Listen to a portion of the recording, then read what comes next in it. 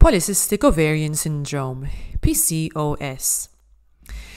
PCOS is a common condition affecting 5% of women of reproductive age.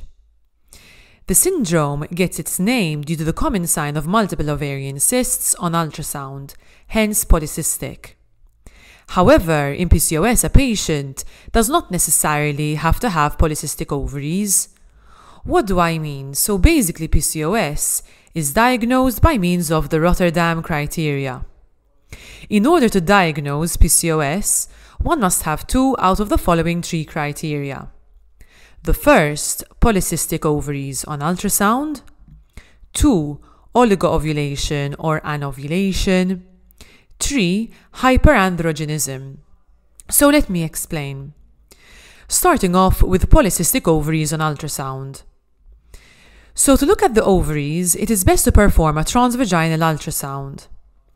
The definition for a polycystic ovary is 12 or more small follicles in an enlarged ovary.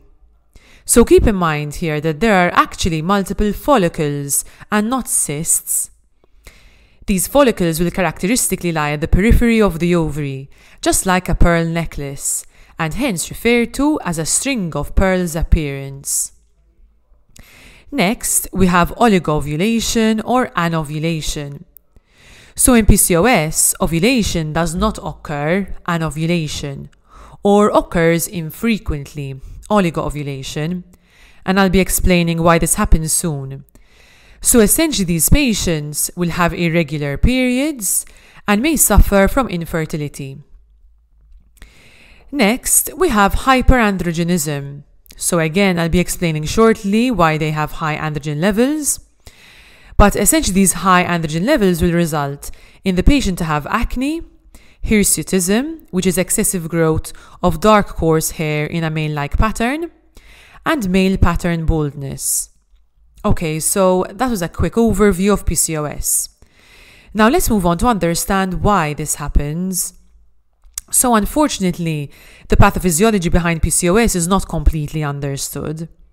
There is certainly a genetic component, and we do know that it is attributed to 2 main problems.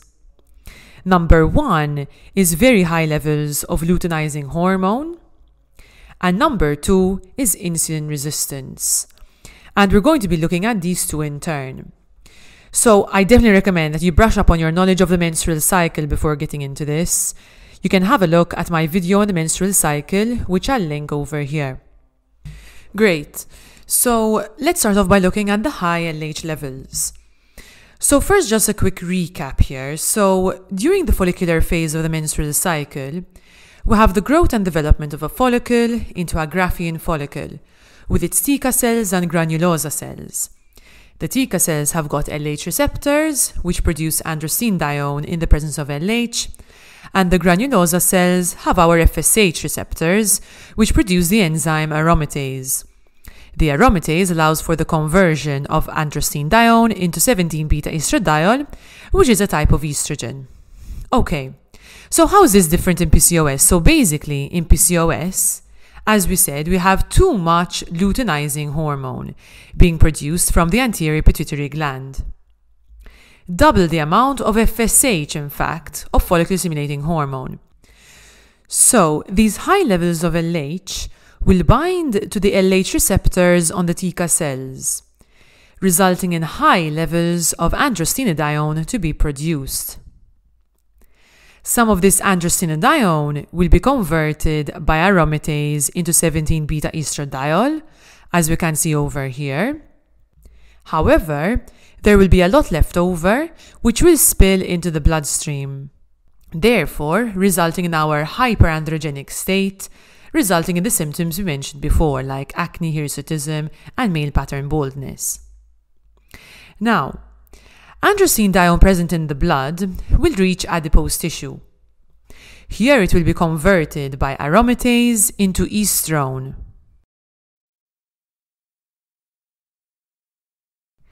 Estrone has a negative feedback effect on the anterior pituitary gland, therefore decreasing levels of FSH.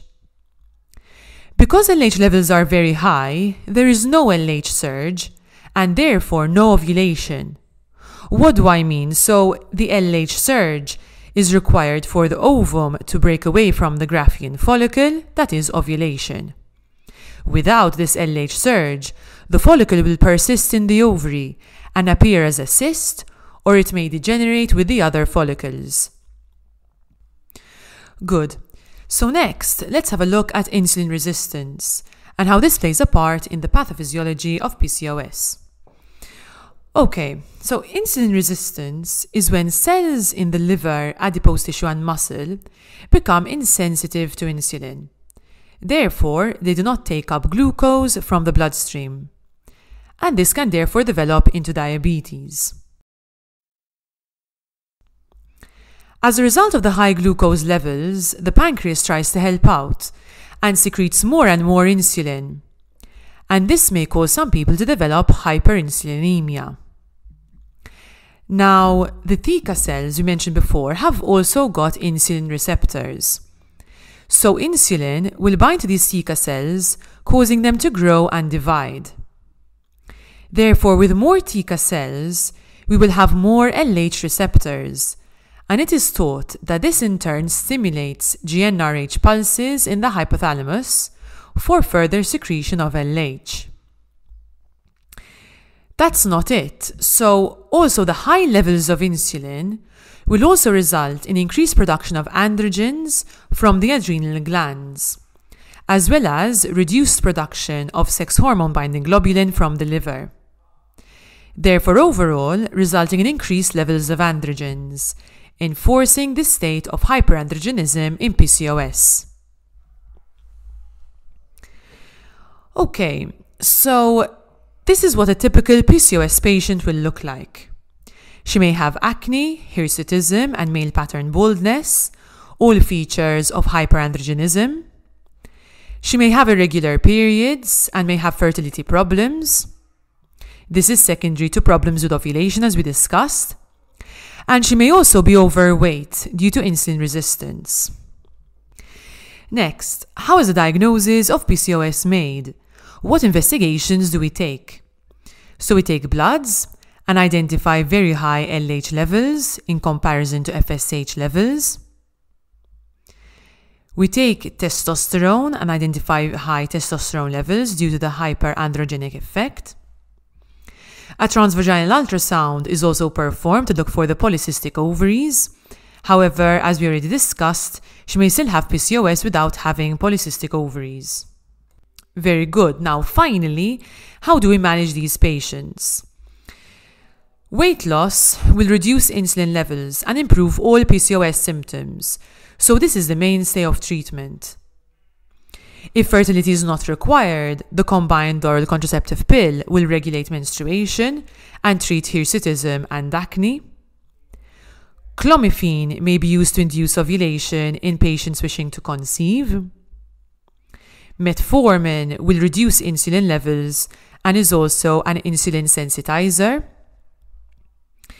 Antiandrogens, such as cyproterone acetate and spironolactone, can be used for androgenic symptoms, but patients must avoid getting pregnant while using these drugs. Okay, so I know this was a lot of information. I really hope that this video was helpful. Leave a comment, like, and subscribe. Thank you.